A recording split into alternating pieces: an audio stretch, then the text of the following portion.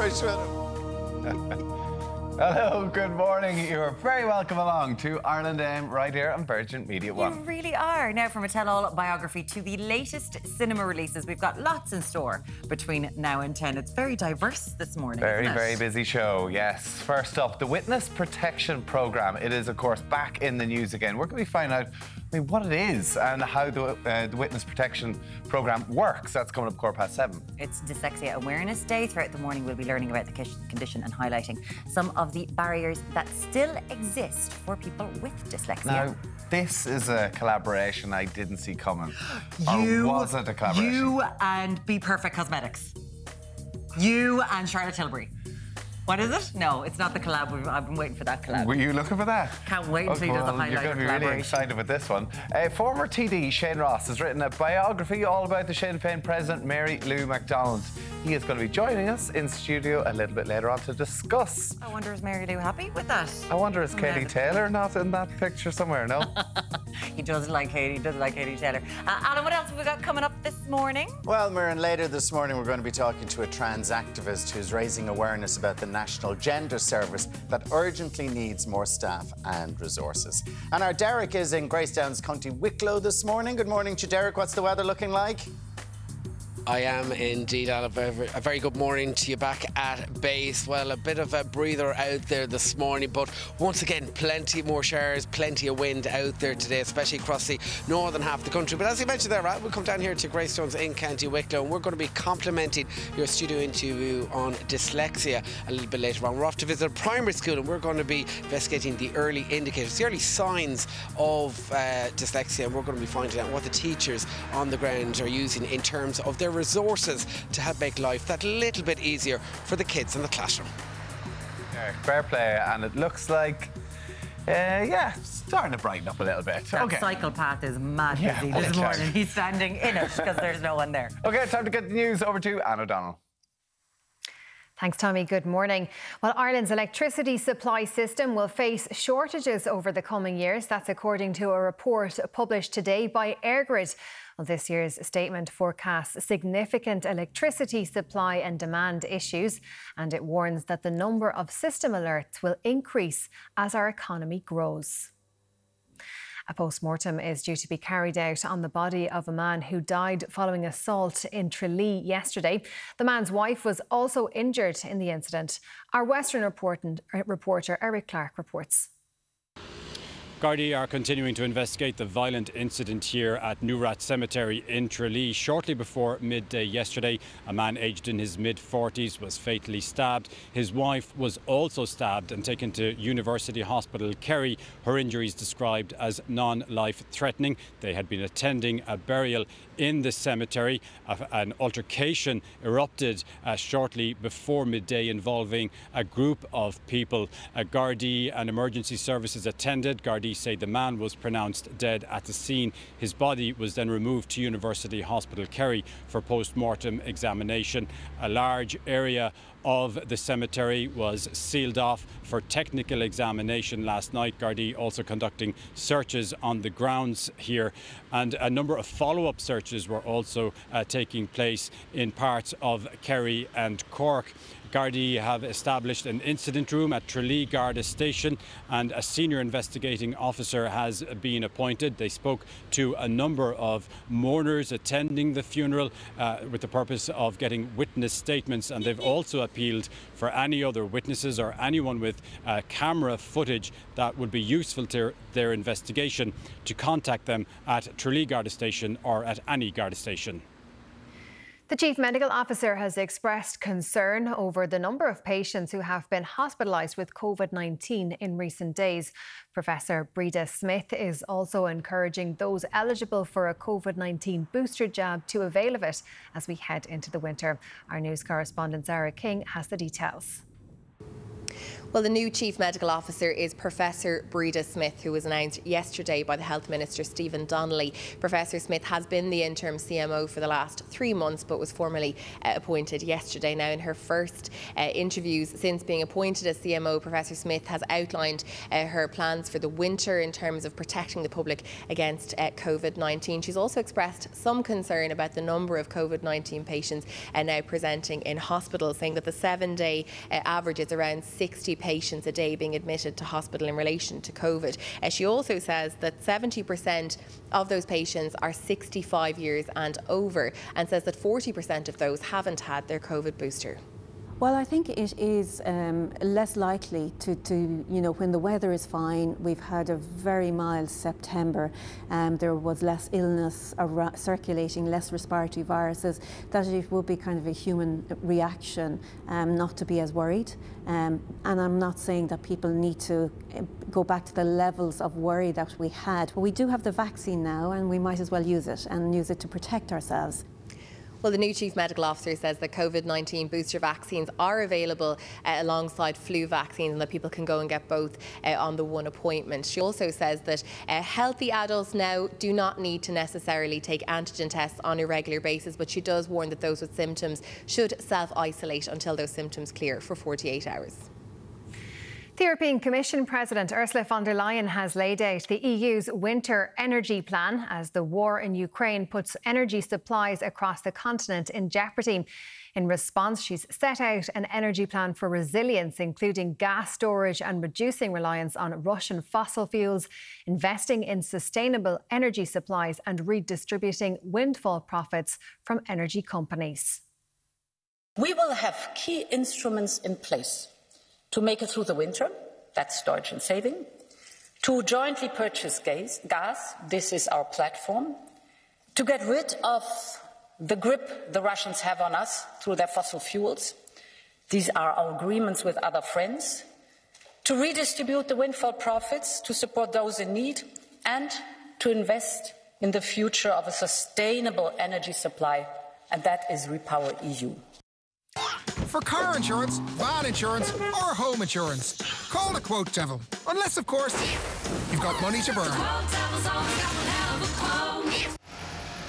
Thank you, Emery, and a very good morning to you at home, or if you're indeed watching us online on the player. We're coming to you live here from beautiful Greystones down in County Wicklow this morning, and over the next wee while we're off to visit a local primary school to tie in with their Dyslexia Awareness Day. So that's all to come into the 8 o'clock hour. Anyway, let's take a look at weather together now with Martin Rigney on cameras, and I have to say, a bit of a breather of a start from all that wind, all that rain we've been having over the last few days. Now, we are still seeing showers through parts of Donegal, into North Monaghan, into Offaly and parts of Dublin, but elsewhere we are seeing a little bit of morning drizzle, but it is a much improved one, as I mentioned, but still quite windy through the southwest, strong and blustery at times. Now, right across today, in fact, we're going to see more rain on the way, this time affecting mainly across the northern half of the island. That rain leaning again on the heavy and persistent side. A good squeeze on those isobars too, so it will be quite a windy day in store, with the best of brightness down south and a little lift, you'll be glad to hear, in terms of temperatures, top valleys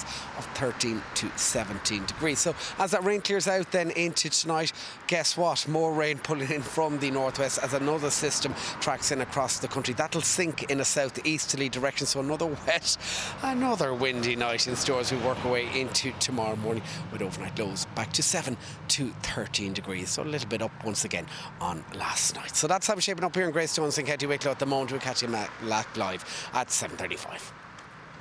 For first-time drivers, young drivers, returning drivers, if you've had an open claim or have had too many penalty points. The Quote Devil's always got one hell of a quote. Now coming up on Ireland AM, a life of exile and looking over your shoulder. We'll be finding out how the Witness Security Programme works. Yeah, Ireland AM is back after this short break.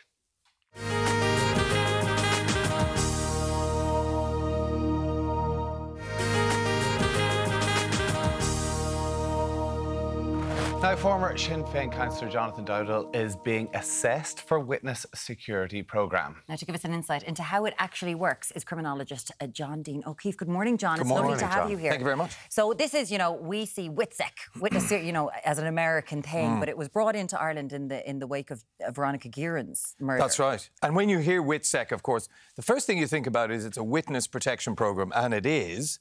But the reality is 95% of people who are on these witness protection programmes are offenders themselves. So it's only the 5% of people who just happen to be passing and something happened, So they don't really count for very many. But that would be like, we'll say, the Collins family, Roy Collins, who was murdered in Limerick, and his family Oh, had of to course, go they'd into... absolutely be part of that 5%. Yeah. But most people who are going into it obviously know stuff. And to know stuff, you need to be in the organisation. So the public has an interesting attitude to this. Half of us think, isn't it a great idea because justice is being served?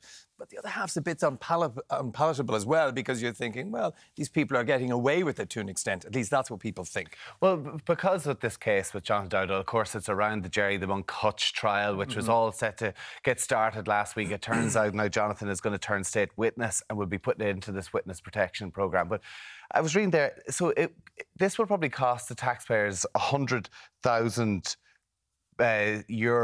I think that's per year, pretty much, to try and relocate him. Yeah. He's going to be sent to an English-speaking country.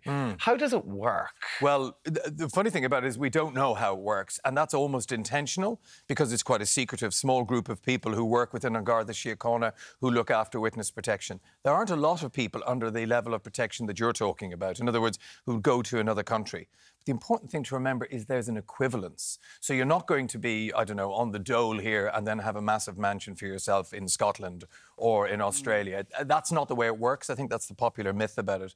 So people will get an equivalence, and you will be forced, if you like, to get work and live a normal life insofar as you can.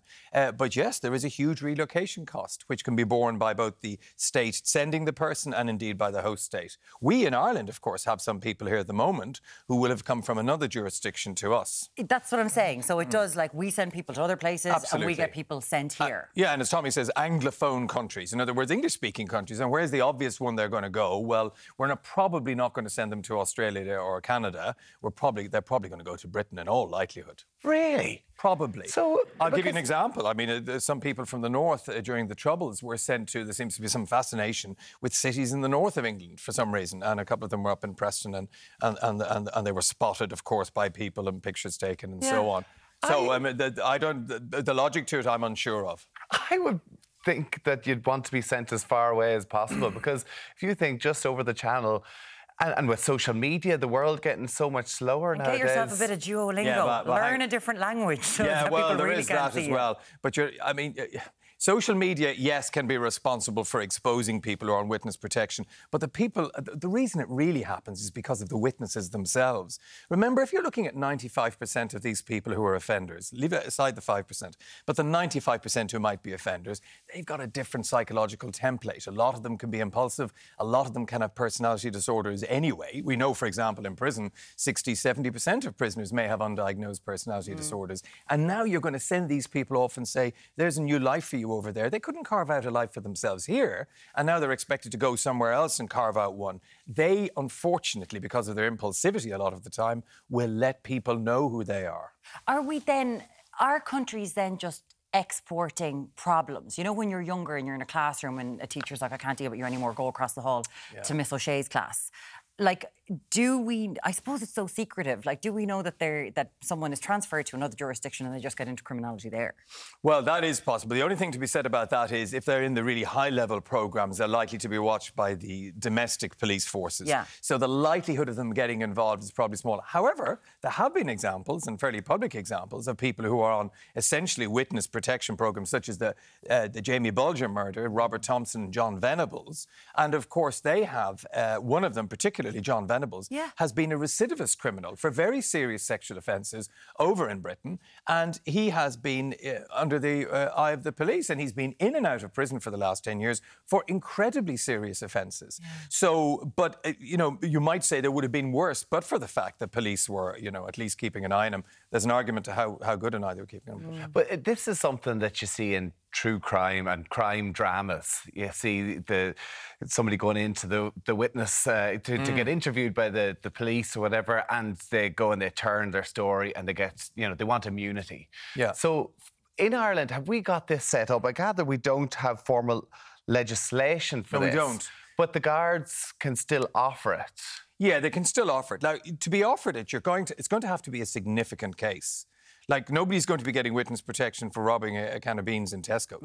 It's a very significant case where there's an awful lot at stake. So, for example, organised crime gangs will be an example. But you need to be the right person. Not every person is going to be suitable for witness protection. And that discussion will have to be had, and the guards and others and psychologists will need to make that decision. This could be hugely beneficial for the guards in putting together this case against, say, for anyone. Jerry the Uncomfortable or anything. But in particular, this case, this could be a huge moment for the guards to try and turn around. Yeah, and these are big moments. Remember where all this started, back with the mafia and Omerta. They couldn't get through to these organisations, so what did? They get somebody to snitch. Now, of course, there's a phrase in the States called snitches get stitches, and that's one of the problems, because it's a very dangerous thing to do, and that's why these programmes are so tight, not just for those people, but for their families. Yeah. What do you do about their families and their friends, which can extend up to 100 people, for example? Because, of course, they're not all going to be going wherever this person is going. Yes, and there is, as you said, there's an equivalence, but also the greater good.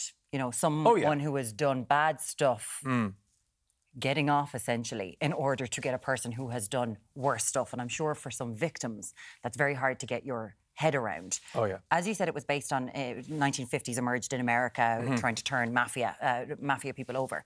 In Ireland, is our programme... you don't hear... It comes up every once in a while, Veronica Guerin, I think Roy Collins probably, and now again. Is it incredibly secretive? Yes. Do we know what goes on? Because we keep on going, well, he's definitely going to an English-speaking country. Yeah, well, I don't know that for sure. But, of course, the likelihood is he is. It's very secretive. Now, there's advantages and disadvantages to that. By definition, you'd want it to be secretive. You wouldn't really want to know how it operates, where people typically go and so on. On the other hand, you do want transparency. Now, we do have legislation. You can't intimidate a witness. You could end a maximum sentence of 15 years in prison. You can't identify a witness, maximum sentence 5 years in prison. But they're piecemeal bits of legislation. We don't have anything that surrounds the whole area of witness protection. What department is the Guard? It's a Garda it's circular. It's the protection unit within An Garda Síochána, which is under the Special Detective Unit, which itself is under a broader unit. And there's only a few people on it and who work it. Well, that's also because it doesn't happen very often. Yeah. There is low-level witness protection, by the way, the less glamorous stuff, where guards are maybe parked outside somebody's house for 24 hours a day or going past during the day or whatever. So once you get your new passport, you get your new house, you get all set up, do you keep getting payments for the rest of your life? I think the payments thing is a little bit exaggerated because you are expected to work in the jurisdiction you're in. But then again, these people have been in criminality, a lot of them, all their lives. So what are they going to do? Just work in their local bank? So it is quite difficult. But then they'll go on social protection, which will need to be paid back by the state who's sending them over there in the first place. So, there's still an obligation, a financial obligation. It doesn't continue ad infinitum, but it might. You could see how it could go on for a long time. And if the greater good, as you say, is being served, the state will say it's worth it. And I know we've gone over time, but can people opt out of it? Say you've been away for 5 years and I hate this, I want to go home. Well, there will be negotiations beforehand so that you can't do that. But it's like any contract, you can always get out of it by simply not doing it. But no, you will be persuaded to stay in for your own sake and indeed the sake of your family and friends. Very interesting. Criminologist John O'Keeffe, thank you so much for joining us this morning. Very interesting, yes, indeed. We'll have more coming up. We're going to be talking about World Dyslexia Awareness Day very shortly. Plus, we're going to take a look through the stories making the front of the newspapers. See you back here in a few minutes.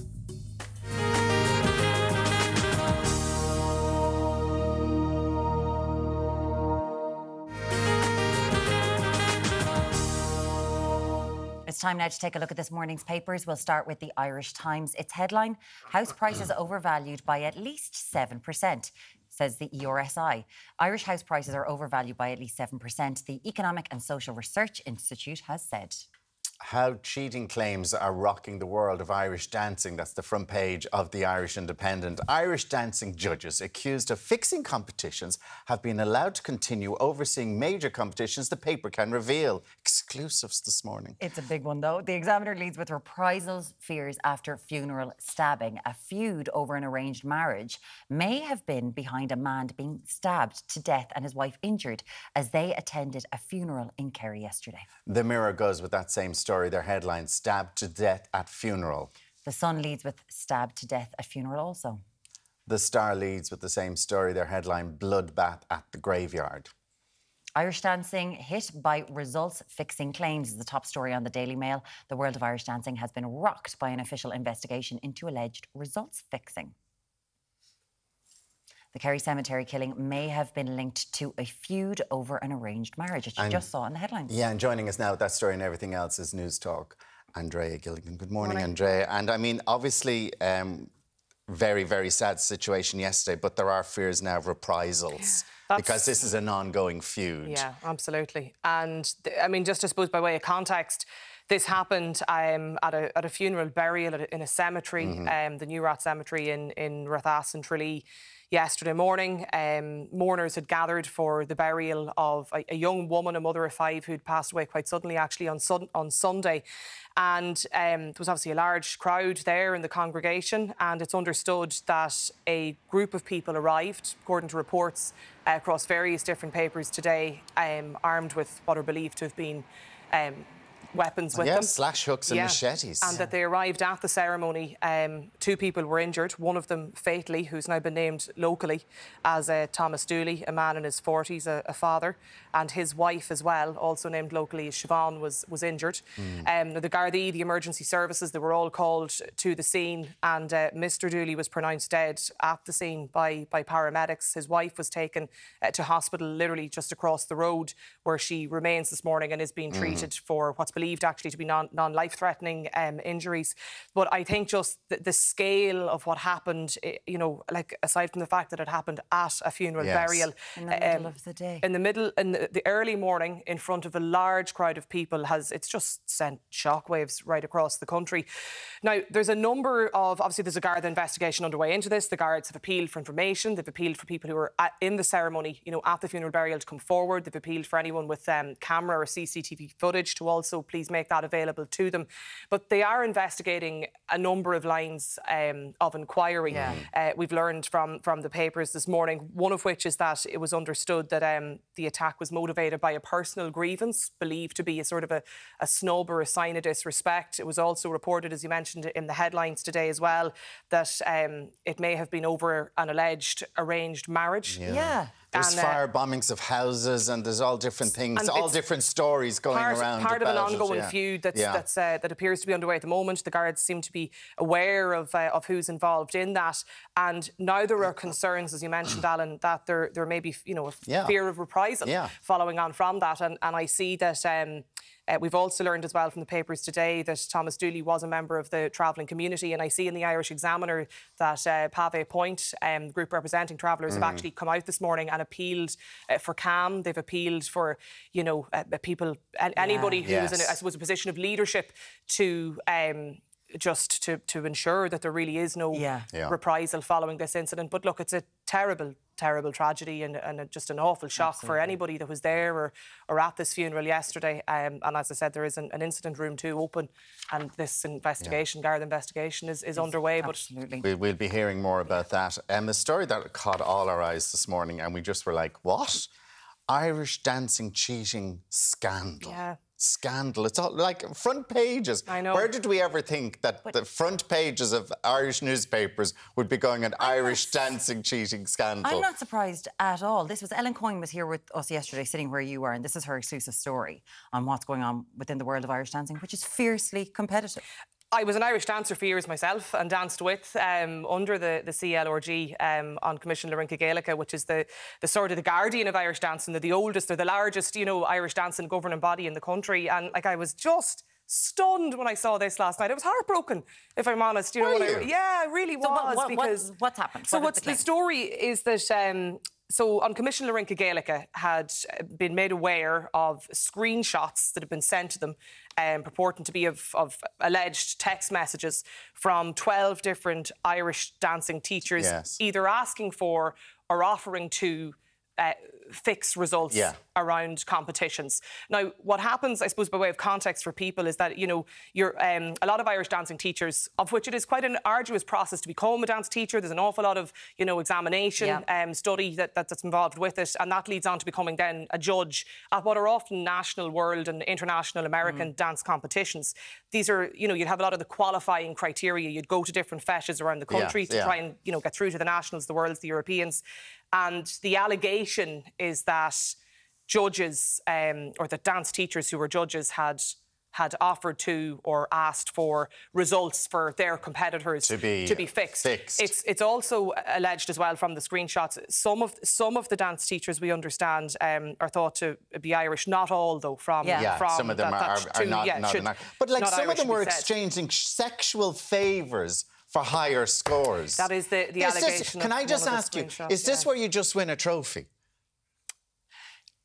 Sorry, is in... Like you get the higher score to win a trophy. Oh yeah, and to qualify though for, we'll say, national world championships. But if you get to the world, you still win a trophy. Yeah. So people are exchanging sexual favours to win a trophy. Yeah, well, that's the allegation, certainly. I don't think you get how big this... Like, do you know how big obviously this don't. Is? I obviously from get China how to big. America. I know, but it's at the end of the day you win a trophy. But there's huge business in this. Yeah, you could say that about any sport, though. You know, Irish dancing. Like it's a massive industry. It's actually a very expensive industry to be a part of as well, in terms of being able to, you know, to be a heavyweight competitor at a world championship level it is an expensive hobby. There's a huge level of understand that, and I know lots of dedication. people in Irish the dance world, and how serious they take it. Yeah, it's huge. But to exchange sexual favours to get higher marks. That is the allegation. Allegations that some one of the screenshots. One of the texts from it. But the CLRG are aware of this. This was actually brought to their attention, we've learned, back in July.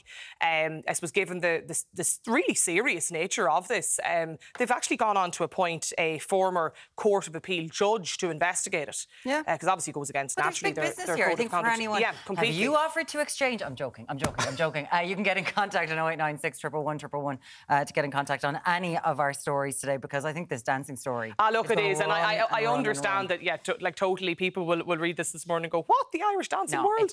But when you're a part of it, I can just imagine the competitors out there listening to this today, and their parents who get up every Saturday and Sunday morning and travel the country. I'd say a load of people would be heartbroken. I know, it's unbelievable. Andrea Gilligan from News Talk, thank you so much for joining us this morning. Coming up on Ireland AM, we'll be talking about World Dyslexia Day.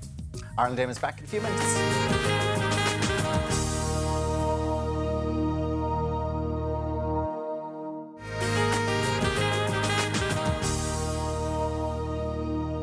You're very welcome back. Now, all morning we are going to be celebrating Dyslexic Awareness Day. Joining us now is Rosie, Bisset, the CEO of Dyslexia Association of Ireland, and actress Jane McGrath to chat about living with dyslexia. It's lovely to have you both here. Thank you so much. And I think, Rosie, first of all, it's something that was very much not understood at all.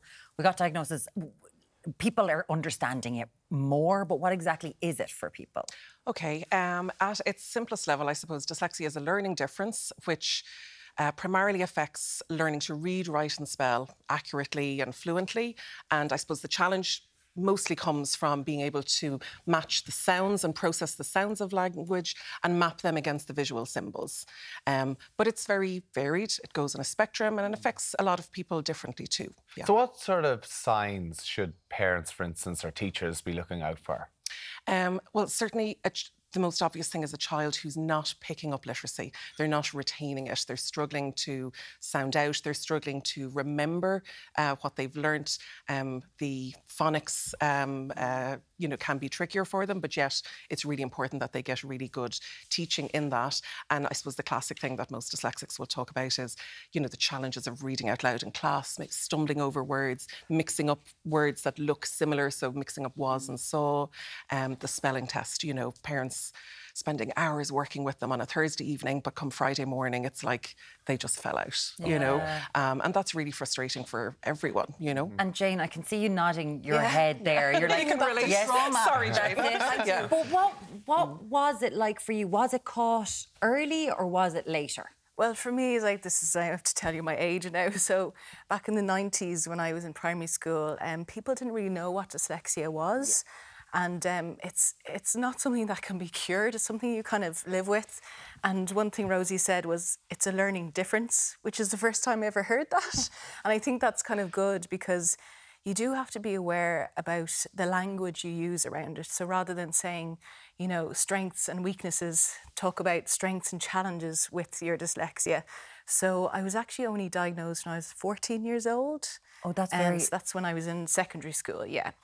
And at that stage, because I'm just wondering, being so young and not having a name for something, but there's challenges. Yeah. That must have led to problems in the classroom. I really thought there was something wrong with me. And you do stay very quiet. And there was a time in primary school especially where I'd make a lot of jokes in class because that was the way I felt accepted in, you know, the education world. Yeah. And by making people laugh, I had that kind of control. And I think that's one of the main reasons I kind of went down the acting route, because that was kind of my wheelhouse. But yeah, no, then coming into secondary school, my principal actually got in touch with my mother and said, "Did you ever think that Jane might have dyslexia?" And of course my mum was like, "What's dyslexia?" You know, and so we got on to the DAI and I got assessed and I got to miss a few exams, which was great. But the sense of relief when I got diagnosed was great. When I look at some of the people who've come out and said that they've been diagnosed with dyslexia. I mean, Jamie Oliver, the chef, you have Steven Spielberg, Richard Branson, of course, the founder of Virgin, even Albert Einstein. Is there a creative side to people who are diagnosed with dyslexia? And is this almost like a superpower? I know Richard Branson talks about to encourage dyslexic thinking. So some people certainly would describe dyslexia as their superpower. Not everyone would, though, so okay. I suppose.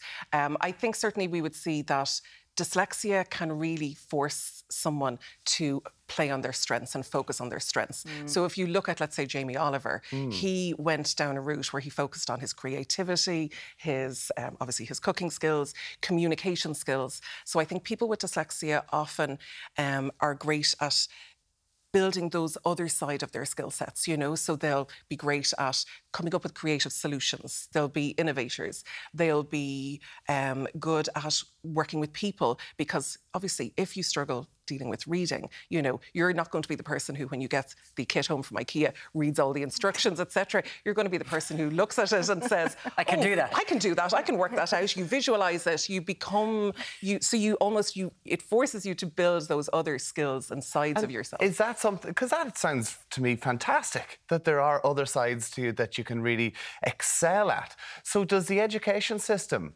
help that? Because it wouldn't seem to me... Yeah, no, that is the challenge. And while, look, our education system is evolving, but it evolves at a slow rate, you know. Obviously, we've made submissions around Leaving Cert reform and things like that, calling for a lot more innovation in terms of how the curriculum is delivered, looking for more variety in how we assess. We still have the vast majority of kids sitting in exam halls in June at the end of their, you know, junior cycle, senior cycle, and that's not the way that you can best capture anyone's skills. I mean, we all know from our working lives, you know, we don't sit down anywhere and write for 3 hours, you know, we'd pass away if we did, you know. We work in groups, we collaborate, we use technology, we talk to people, we have meetings, you know, so it's trying to bring that into the education system. And certainly an awful lot has to be done because it's so linear and there's so many sides to people's brains. But for Jane, for you, like you went into acting, which means a lot of reading of scripts, a lot of, here, get this done. Because what was I thinking? But like you were in Red Rock, you know, an hour long where you're going, oh my God. Yeah, I actually found all my old Red Rock stuff there recently, and I was going through, you know, favourite episodes that I kept, and I think we did about 180 episodes. So, yeah, if you think about it, like the turnaround was so fast, and, you know, we'd get scripts on a Friday, and then by the time Monday comes, you need to have read the scripts, know what's going on, where the energy you're bringing into the scene is and everything like that. You're working with maybe 3 directors in one go, so you'd be working off maybe 9 scripts in 1 week, you know, so you'd be rehearsing this one. Like, you didn't pick the easiest job for yourself. I guess not. Yeah, no, Red Rock, yeah, there's a lot of challenges. Yeah, but I suppose just with my dyslexia, I think the most important thing is to be kind of accepting of it. And also, people want to help you as well. Yeah. Like, there was a time when you stayed very quiet, that's where the torture comes in, and then you've got the imposing thoughts. But, like, for example, doing our first table read, and you've got, like, loads of producers in the room, directors, you've got all the actors, and then you've got guests coming in. And then if we're kind of in a flow in a scene, and you're reading it, I know I will always stumble. Okay. Everything just starts dancing. So at home I would have my coloured pens, my markers, and even then if there's a word that I know that I will just not be able to get out of my mouth, and the stakes are very high in the scene, I'd be like, blah, blah, blah, blah, blah. What's that word? Somebody would just say it at me, blah, blah, blah, and we'd just keep going, you know, people understand, yeah. The words start dancing. I think that's one of the best ways I've ever heard it described, actually. That's really amazing. And I know it is, you know, you got in touch with the Dyslexic Association of Ireland when this happens to you, and it is there to help. So, Rosie Bisset, CEO, thank you so much. And Jane McGrath, it's a pleasure to have you today. Thank you so much for having us. Cheers. You can get in contact with us, 0896 111 111, and we're staying with Dyslexia Awareness Day. Deric is at a school in Greystones, County Wicklow. Morning, Deric. Yes, Myrna, we've been listening quite intently there to that interesting interview back at base. And to tie in with Dyslexia Awareness Day, we've landed down here at Greystones Community National School here in the Garden County. We're going to be catching up with the Vice Principal, also a Special Needs Assistant, as well as some of the students here in the school to find out how they deal with dyslexia and the resources that they use to help kids cope in the classroom. Thank you very much, Deric. Now, still to come this morning, Shane Ross is going to be telling us why he's written a biography about Sinn Féin President Mary Lou McDonald. Plus, Alberto Rossi is in the kitchen serving up homemade tortellini. We'll see in a few minutes.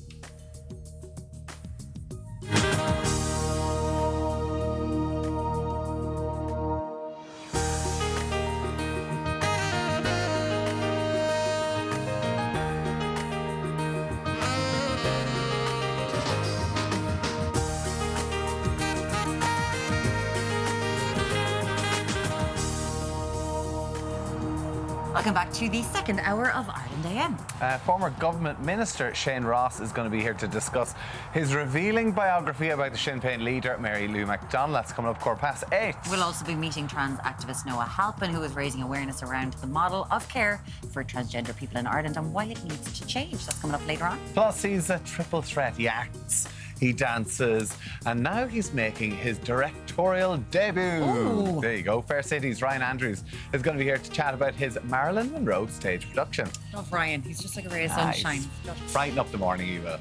Now, Alan is in the kitchen. Is he going to give us his Italian accent? Are you going to do it again for us? Well, good morning to you. We have an Italian dish in the kitchen, and it's not just Alberto. Yes, Alberto, what's on the menu this morning? Buongiorno, Anna. It's all good. We're doing tortellini with spinach and ricotta. So it's like what's a tortellini? Tortellini is like a shaped pasta, and you fill it. So it's a filled pasta. You can buy also in the shop already done. But why would you? Yeah. You know, and then it's served with chicken stock, so it's very wintry, very from the north of Italy where I come from, very classic. And very tasty. Very tasty, absolutely. Looking forward to that. So tortellini coming up. Now, Deric is in Greystones all morning as we're celebrating World Dyslexia Awareness Day. Deric, what have you got in the next hour? Yes, live here down at Greystones Community National School right across the morning. We're talking all things dyslexia at 8:35. We're going to be catching up with the Vice Principal, some of the kids as well as a Special Needs Assistant. Check out the board here behind me. They're focusing in on dyslexic strengths, dyslexia challenges, and even here a quote from the famous Steven Spielberg. He said, "Dyslexia is more common than you can imagine. You are not alone." So that's all to come here from Greystones, County Wicklow in the next few while. It's time now to take a look at this morning's papers. We'll start with the Irish Times. Its headline, house prices overvalued by at least 7%. House prices are overvalued by at least 7%, the Economic and Social Research Institute has said. How cheating claims are rocking the world of Irish dancing. That's the front page of the Irish Independent. Irish dancing judges accused of fixing competitions have been allowed to continue overseeing major competitions, this paper can reveal. The Examiner leads with reprisal fears after funeral stabbing. A feud over an arranged marriage may have been behind a man being stabbed to death and his wife injured as they attended a funeral in Kerry yesterday. The Mirror goes with the same story. Their headline, stabbed to death at funeral. And The Sun has that exact same headline, stabbed to death at a funeral. The Star leads with the same story. Their headline, bloodbath at the graveyard.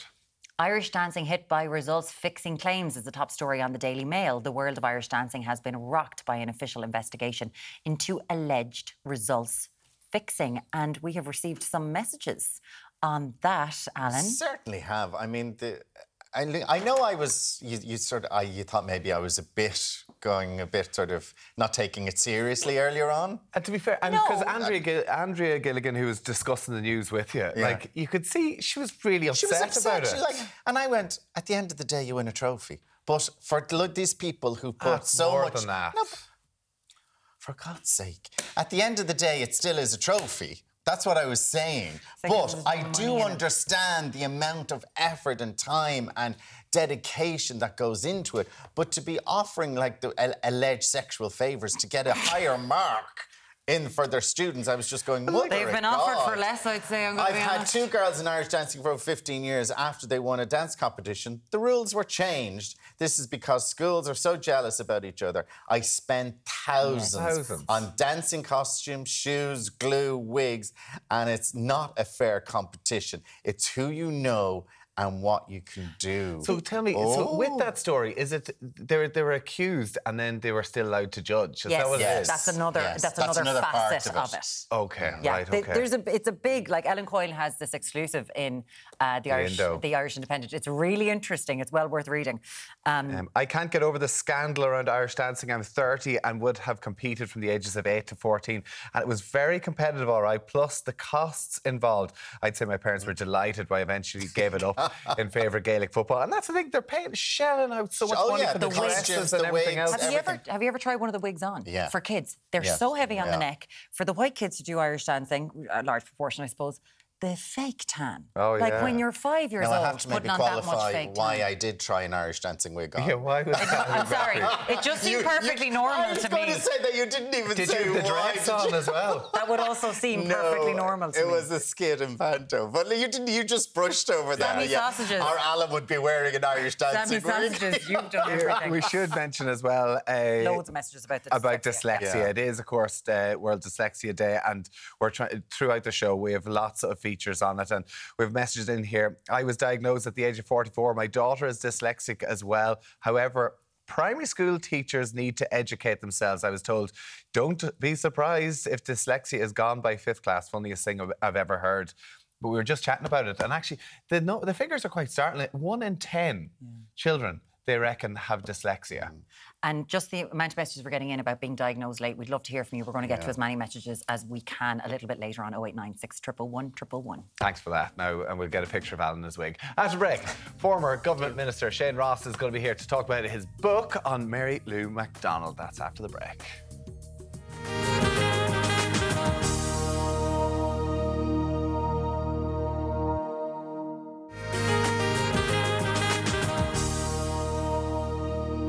Now, our next guest is a former government minister who is the author of 4 best-selling books on Irish politics. In his latest work, he calls Mary Lou McDonald a Republican Riddle. Shane Ross, welcome to the show. Thank you for joining us. Thank you. Why did you choose Mary Lou McDonald to be the subject of your next political book?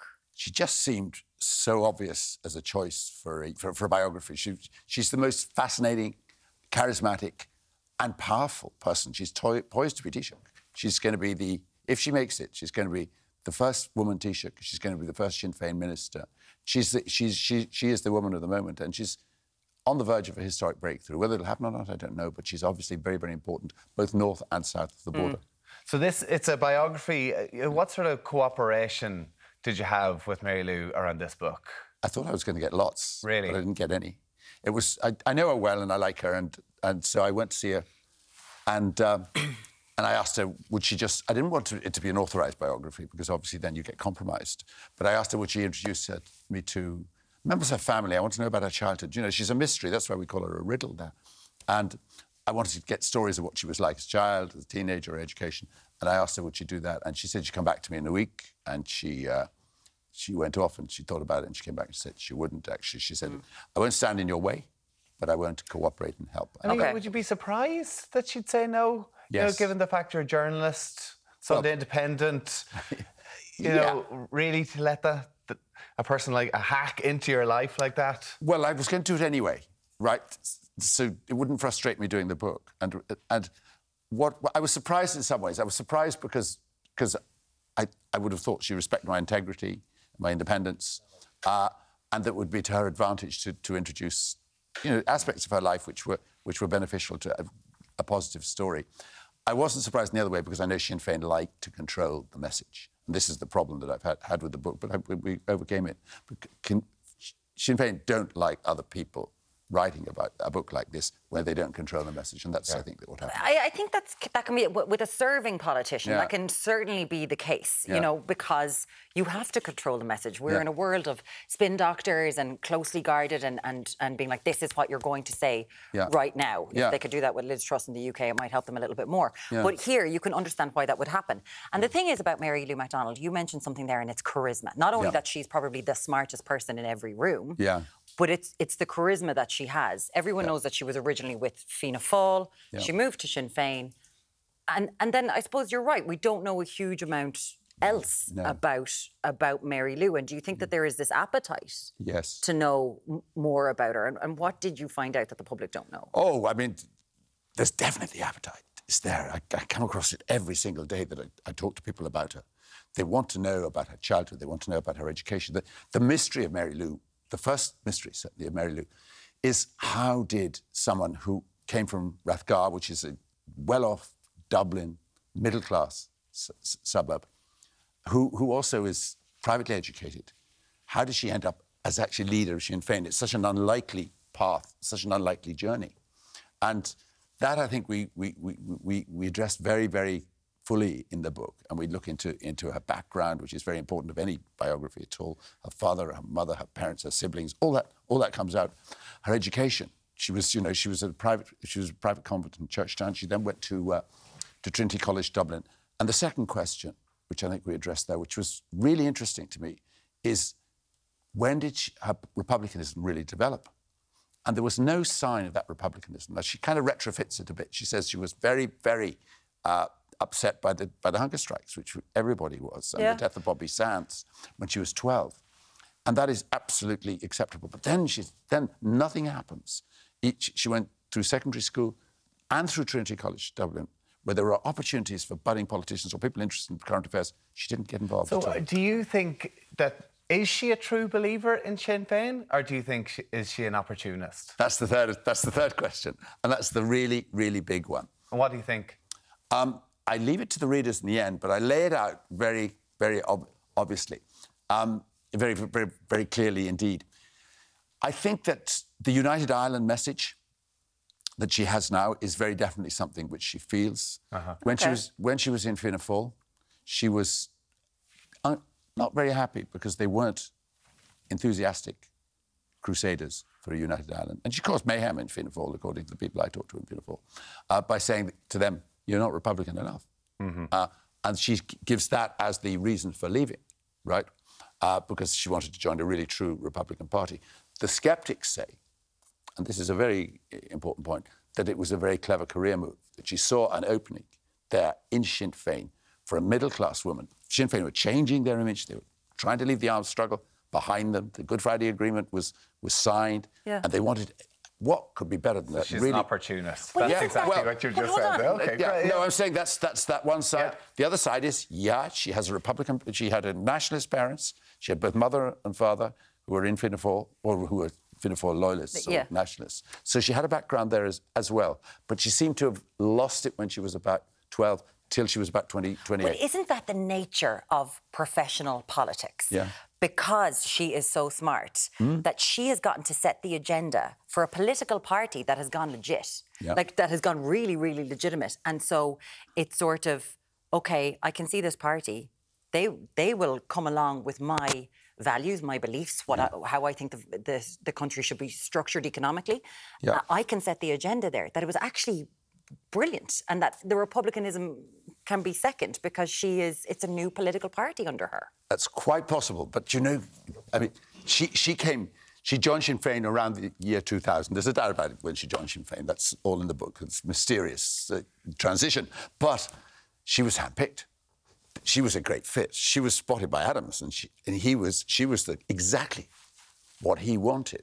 Adams wanted someone to change the image from the old militarist, veteran IRA guys, and this was a perfect fit, and so she saw it as well. Now that may be opportunism, but it doesn't mean she wasn't a believer. A big thing that I've seen that's come out of this book over the weekend, whatever, is about this. You've turned a mansion out of a molehill, really, on this one. That she had this bungalow. You're questioning where did the money come from for a 5-bedroom mansion, as you call it. Is it a mansion? Have you come to terms? Have you worked out the changes? And I got 3 builders to look at it. You see, the planning permission's all in the book.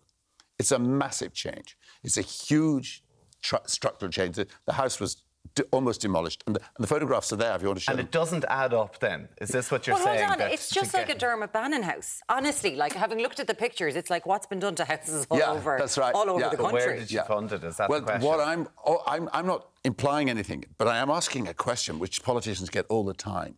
And I got 3 estimates, and they said it's at least 500,000 refurbishments here. Where did the money come from? That's a fair question, because we've had those questions to politicians all the time, and she's going to get that before she's Taoiseach. She's going to get that when she's Taoiseach. People saying to her, where did the money come from for the house? And all she has to Everybody's questioning that with her all the time, and we saw that with the budget there recently as well. But she's fantastic in opposition, which has been incredible. You, of course, were this person as well in your political career too. And then you went into... Yeah, then you went into your course of minister. I sold out, did I? As an independent. Yeah. Well, I don't know. Did you sell out? No. How difficult is it to get things through? Very. Did you enjoy being a politician? Yes, very much so, because you can get things done. But it's not as quick as you think. The lessons you learn when you become a minister, you're asking about the turnover and saying I was in opposition.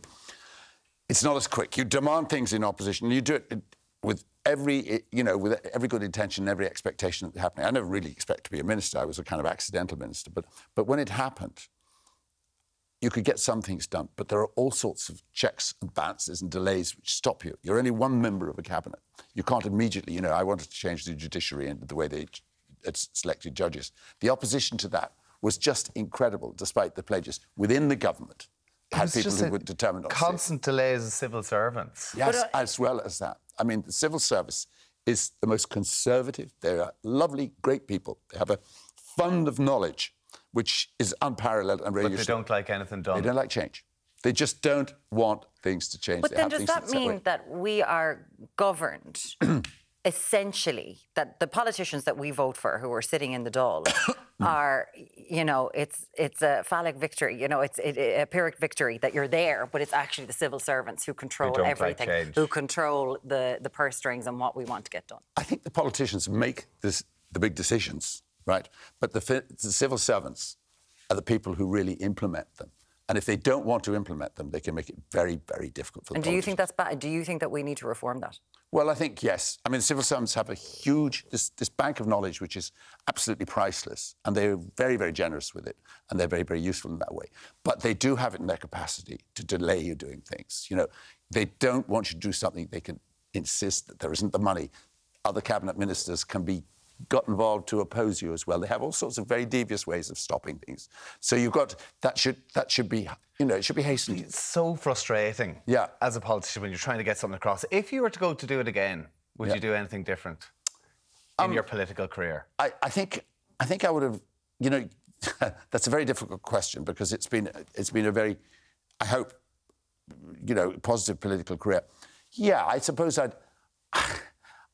what I'd do is I would have tried to get a mainstream politics earlier. I was 39 years in politics, and I wasn't a minister till the last 5. So I was 34 years in opposition, and that's the wrong way to do it. It was too late really to come to be a minister. I should have tried to be a minister about 20 years earlier. I think that to get things done. And what I did was left at the end of my career and left a lot of unfinished business, like on the judges and other things, which I would have liked to have finished when I was there. But I was frustrated by time. Really. But there is one thing that you did leave us with, yes, which we will always appreciate. What's that? And that is you and sports people and the picture opportunities, which we loved all the time. I don't know if I need to put Tommy in front of you there now. There you are, Katie Taylor. Like, honestly, Shane, there is a super cut of you going around with sports stars, and I absolutely adored it. What did you make of you becoming a superstar for this sort of stuff on for people going on and on? Look at this, you're going over again. What did you make of that at the time? Because it was all over social media. There I was getting out of the way there, being modest. I don't think so. Politicians, I was shameless that day. I mean, I was absolutely shameless, but you have to make use of your opportunities. That's what I'm doing now. I'm actually coming up and saying, look, I want to be on there to get people to buy the book. Shane Ross, fair play you absolutely did. Listen, can we get you into an Ireland jersey? We'll roll back time and we'll get a picture of you with him. Nobody does it like it was. Your new book, of course, Mary Lou McDonald, A Republican Riddle. You know, you have a list of bestsellers. Congratulations on the new book. And it's great to have you with us. Thank you for having me on.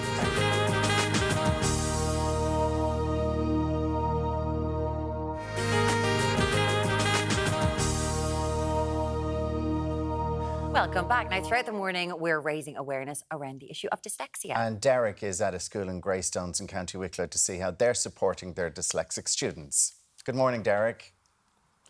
Yes, good morning, Al. We're live here down at Greystones Community National School right across the morning. We're here to tie in with their Dyslexia Awareness Week here in the school. And joining us now is Vice Principal Jean Darcy. Good morning to you, Jean. Jean, how common is dyslexia amongst primary school children? Well, good morning, Deric. How are you?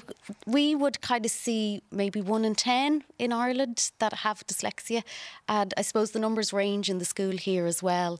We might see more than that in some classes or less, but we do have a huge number here that are dyslexic themselves. Now, let's get into the diagnosis. So what are the early signs? What are the early indicators? Now, us as teachers, if we were looking out, we kind of see it quite young in children. You're looking out for phonological awareness, if they're not actually grasping their phonics when they're quite small, if they're not grasping reading, their working memory isn't up to speed as others, kind of word processing delays, things like that are the early indicators that we might see in a child. Handwriting is also a big one that might indicate to us. So we kind of have a range of things we look out for, but usually we'd kind of see it by first class here. Now, there is a scale as well. Some can be mild, some can go all the way up to severe as well. Yeah, and we would have a range of that here in the school as well. And even with the children here this morning, some of them, their handwriting is amazing and others are on the other end of the scale. So we see it differently in children, but we would treat them all the same, just with the supports that we do give them. Najee, you're a special education teacher here in the school. In terms of resources, because there is a squeeze on teachers, there's a squeeze on SNAs in many schools right up and down the country. How are you coping at the moment? Look, ideally, you'd love if the class sizes were halved and we all had more time with the children, but we do our best. We have a really close relationship. As the set teacher, I work closely with the class teacher. We would do, we follow specific programmes such as toe by toe here. We do touch typing for the children who find handwriting difficult and they need to use their assistive technology. We teach explicit phonics to the children. They need that a lot. We give in-class support because that can really benefit the children who have mild dyslexia and they like being in the class with their classmates. And then for children who have more needs and gaps in their learning that we have to target, we take them out. And you have a very close relationship with the parents as well. That's extremely close. To be honest, the parents might come to us. Parents can spot. They see things at home that we mightn't see. So they really, when we're putting our plans together for the children, we draw on, information from the parents a lot. We'll see how they are in school, but we mightn't see the anxiety at home, or some of the children, their self-esteem would be really low and they're, trying to mask that in school because they want to be like their peers.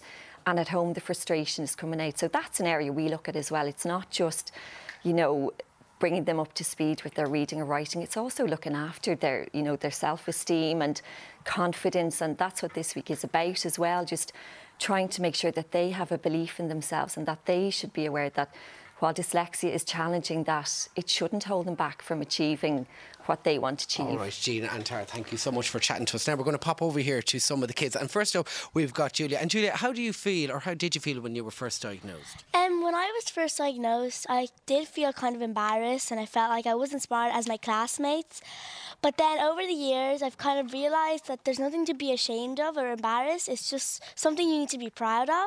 And just because, you know, you're slower at some things doesn't mean that you won't achieve anything. Absolutely. You're getting lots of help and support here in the school. And so what's helped you with your obstacles? Well, we did lots of school programmes, like with some of the kids who had dyslexia, like Toe by Toe and Snip, and I was just helping with our reading and writing and stuff. And I've been doing it for quite a few years. And you feel much more confident now, do you? Yeah. Yeah. It's gotten better, like. Good boy, step by step, absolutely. Isabel, as well, how do you feel compared to when you were first diagnosed? How do you feel now? I feel that I have improved more in my reading and writing and spelling. And I feel that I'm stronger. Much more confident. And so much so, you won the Write a Book competition. Yeah. Did you? Give a round of applause. Yeah, Bula Boss. Good girl. And we pop over here to you, Ruben. And what do you think, having dyslexia, will that stop you from achieving your dreams, Ruben? No. I have lots of strengths. I just process information slightly differently, and it's the same with all dyslexic people. And I want to be a paleontologist, and there are loads of dyslexic paleontologists, and, you know, that's inspiring. And there's absolutely nothing to stop you being a paleontologist, is there? No, absolutely. Good boy. That's the attitude we love to hear. And we're going to swing around here to Alex. And Alex, you use a little laptop here in the school as well, don't you? Yeah. And how do you find that? It really helps me out a lot when I am writing. And it's really, well, just kind of just a bit easier. It makes it all a bit easier. And, of course, you have great support here in the school and great support from Mum and Dad as well, don't you? Yeah. And not only that, but I hear you're a great little baker, aren't you? What have we got here this morning? You've got your little coca millet. Oh, my goodness. Did you make that at home? Yeah. And it's got dyslexia on it as well. Yeah. And what do you want to be when you grow older? A chef. You want to be a chef just like Mum. So there we have it, guys. Great reaction here from the kids, as it shows dyslexia isn't a barrier to progressing in life at school or indeed later in life, as I mentioned. You can check out dyslexia.ie for more information. But for now, kids, are you looking forward to Halloween? Yeah! Back to you in the studio. Good man, Deric. That was fantastic. Alex, Ruben, Isabel, Sebastian, Julia as well. How well did they speak? Amazing, on camera, so confident as well. The classroom was gorgeous, so colourful. It's lovely to see that. And we've been receiving your messages about dyslexia this morning. And a message that says, my sister was in her second year in college before being diagnosed with dyslexia. After her lecturer asked her was she ever assessed. Dyslexia needs to be more recognised in society. My sister tried to do the driver theory test but failed 3 times. There was no help or assistance for anyone. This surely needs to be changed. Here's a good one, though. My son was diagnosed at 8, just before he headed into 3rd class. It was tough, but to be fair, his school were fantastic. He's 19 now and getting on with life. He's just completed his Leaving Cert. And while to some that might not seem a huge deal, believe me, it was a major achievement considering the level of difficulties. It can be so much to do with the learning support they receive. And in our case, we were really fortunate with both primary and secondary schools. I think that says it all, really, doesn't it? And people are getting more support than ever in dyslexia.ie, as we said. Go over and look at that. So thank you, Deric, for that. Now, after the break, we're heading to the Mediterranean. Oh, yes. Some homemade tortellini. Tortellini is on the menu. You'll get to hear that accent for the next 8 minutes. Talk to you in a minute.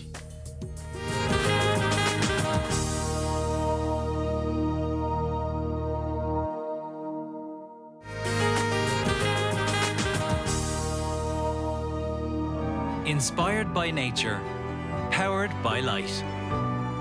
Becco Harvest Fresh sponsors cookery on Ireland AM. Now we've got the stretchy pants on because we're going to need them. Have you got the stretchy pants on? OK. Alberto Rossi is in the kitchen from the Intercontinental Hotel. Good morning to you, Alberto. Good morning, Alan. Good morning, Tommy. How are you? Yes, tortellini with spinach and ricotta served in their own broth. In Italian, you call it differently, but it says, you know, tortellini di Magro in brodo, you know, because they are served with the stock. Chicken stock or chicken stock? Chicken stock. Then we flavored a little bit with some Parmesan cheese. So in this case now I have the tortellini in already because they take about 5 minutes to cook. Okay. So it's just plain chicken stock that you can buy the cube and put it in the water. And then all you have to do is make sure you taste it a good couple of times with a spoon, that it's salted correctly. I saw you kept tasting the broth. Because you're serving it with it. So if you're serving something that is insipid, that has no salt or anything, it will affect the whole dish. Right. Very important. Every time you do something with the stock is adding the flavor. So you're going to show us how to make the tortellini. So I have the pasta already cut into rounds. I used a glass. Just very a glass, easy. Everybody has it. You can have all the fancy cutter like I do, but you know, the glass always works. Then you need a mixing bowl. I need a spoon. So this is ricotta cheese. Okay. Ricotta cheese, very light cheese that doesn't have much of the flavor, so it tends itself to accommodate any flavor that you add. Okay. Then I have spinach. I just put it in a pan with a little bit of oil, cook them a bit, salt, squeeze the water out, and chop them. Is that the way you would normally make spinach? If you were making spinach, you'd just put it into a pan. Exactly, with oil and salt and everything, you know. And so did you blitz that in the blender, or did you just chop it? I was here a minute ago and I chopped it with a knife, so it doesn't have to be finely chopped. You know, it's just chopped. Then I have Parmesan cheese that I grated, and I put it in there too. Okay. Then just a pinch of salt to make sure, because I say ricotta is quite insipid. Then this is nutmeg. Very important in Italian cooking. Very small. People wouldn't know usually what to do with the nutmeg. No. Nutmeg works very well. You just grate it in and it gives great flavor. We also use it in gnocchi and a lot of works with potato. Yeah. You know, nutmeg is very, very good. And nutmeg definitely wasn't in the recipe. No, I wouldn't have thought nutmeg at all. Oh, nutmeg is fantastic. It's fantastic. Then you mix it. Or something. You mix it. You can add a little bit of olive oil. Yeah. Put in a little of olive oil, and then you come with a mix already done. In this case, I have it done here, so you can see it's quite thick and pasty. I put it inside a little piping bag, so we can serve it nicely. Then you have here egg yolk. So you have your little round of pasta, and you just put a little bit on the lip. Okay, just on one side? Yeah, you don't go all around it, otherwise it doesn't stick. And then I put in a little bit of the filling, okay? And I bend it like this, so I make like a half moon. Right. And then that's where the skill comes in. Okay. You bend it up. I was thinking I could do this. You bend it up and you put it around the finger, like this. Okay. You know? So, and then you come up with all of that. Look at the size of them. Can I have a go? You can make them all small or big, you know? Can I have a go? Yeah. So, right. first a little bit, just a little bit, yes? Otherwise it lies. Right. And then you put in a little bit. Okay. You go in. So fold it over. Fold up first. Fold over first. Right, so make a half moon. Exactly, and you make sure you tap it so it closes. Yeah. Okay, yeah. And then fold over again. Fold over again, so you see that it comes up, and you put it around your finger. You have to put it around your finger, Tom. Yeah. Oh, no. You stretch it a bit, yeah. Come on, what? It's a skill, you know, there it is. Look at that. Show your one there. Just put it on the palm of your hand. I've been doing them for a long time. So you fold up and then go around you bend it, yes. finger. So you do like this. Look, you fold it, and then you go around, and you pull it up like that. Mine's burst already. And if it bursts, it's no good. It's no good because it'll break in and it'll break up. So no so this is the skill bit. So if you're trying to make these at home, you have to take a... But it's okay. If you make them bigger. Now, as I said, these are called tortellini. So the ini part of the word means that is the small part. Show me one more go how you did that. Just one, like, let me see. What did I do wrong? I don't put the filling, okay? So, but you do like this. Yeah. Fold it. And then you see you put your finger in like that because it needs to come up. Yeah, but when do you get the finger in then to go wrap? There, he wraps it around your finger. It and close it. You wrap it around. Now, my fingers are quite big, but a lot of people, especially around Modena or Bologna, where they come from, they do it around their pinky finger because it's small. Cool. Right? So and then you can make them bigger. So you can make them bigger, a bigger version of it. Yeah. And they're called tortelli. And I was saying that you can also, if you want to add a little bit of ham or something, you can chop up some ham and do that in it Absolutely, as well. you can put in the ham, and they don't have to be served with the stock. The version I'm doing is served with the stock, but you can serve them with tomato sauce or pesto or anything. Yeah, but even if you put the ham in, would you not serve it with the stock, no? Yeah, you could. Oh, you yeah, could indeed. okay, yeah. So now I have it here ready. I have the tortellini ready. They are cooked. And I put just a little bit of pasta. Yeah, because you made the pasta just now, so it's fresh. You know, if you buy it, even if you buy it in any of the shop, and they come from the fridge, it'll tell you cooking time 3 minutes. Wow, 3 minutes. Yeah, no, it is very fast. There. But this is interesting. So it's kind of served as a soup almost. Yes, because usually this is eaten around Christmas. Christmas? Yeah, this is a Christmas dish in my house because my mom is Irish and my father is Italian. I have a mix. We do smoked salmon tartlets, and then we do all the cured meats, and then we do tortellini. So this would be a starter then, would it? Well, it's a mid-size. You know, you start with all your cured meats, and, you know, you have some grilled vegetables and pickles and stuff like that, and then you have your pasta, and then you're making... Would you ever serve this in the hotel? We did before. So you'd have to make hundreds of them every morning? That's why you guys come in and pay the money you paid. I tell you, it's so light. It's light, and the flavour of the stock. If you don't have the flavour of the stock, you taste nothing. Yeah. Because you only have ricotta, spinach, and nutmeg, so it's a very light dish. Yeah. Keeps you warm. It is, yeah. So you have parmesan, you have chicken stock, and what was the herbs? Parsley, you know, you mix it nice and bright. Alberto. Rossi from the Intercontinental Hotel, thank you so much. No problem, Thank no you. problem. Now, coming up the final hour, we're going to be reviewing some new movie releases. Plus Fair Cities. Ryan Andrews is going to be here. We'll see you after the short break. Inspired by nature, powered by light. Becco Harvest Fresh sponsors cookery on Ireland AM.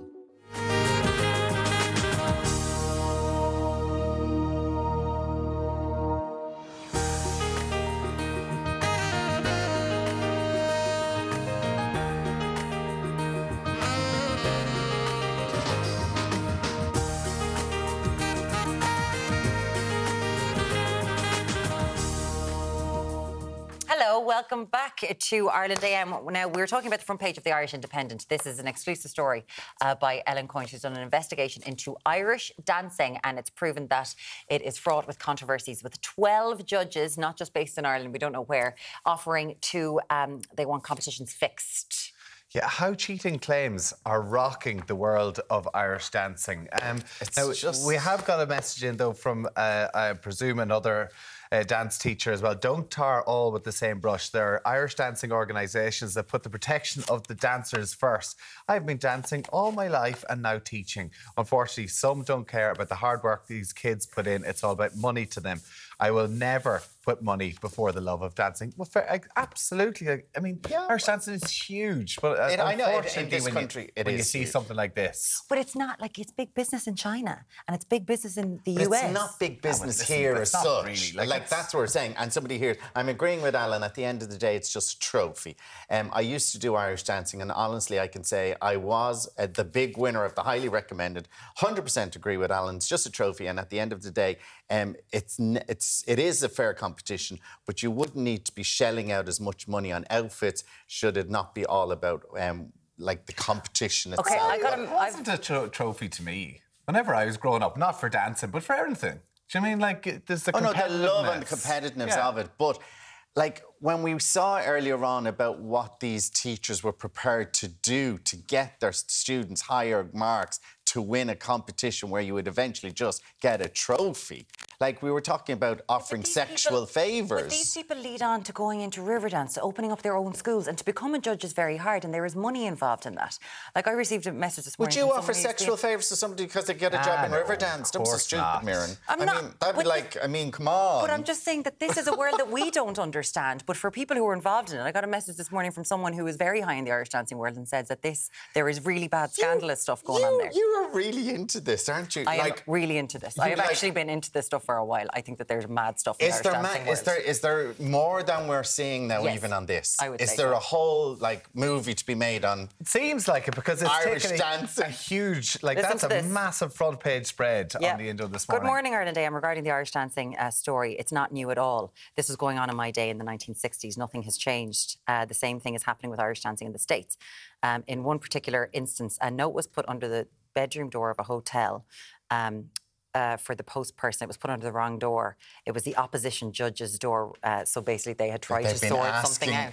Doing stuff. And it's been going on for a long time. But I suppose it's like anything in every competition. It's not just Irish dancing, it goes on in all sorts of things. When you see those beauty competitions, those children's beauty competitions in America and everything like that, the things that the parents are willing to do to get their child. Send in your text messages. We'll try and get through as many of them as we can. We're going to be talking about movies in the cinema. That's coming up after the break.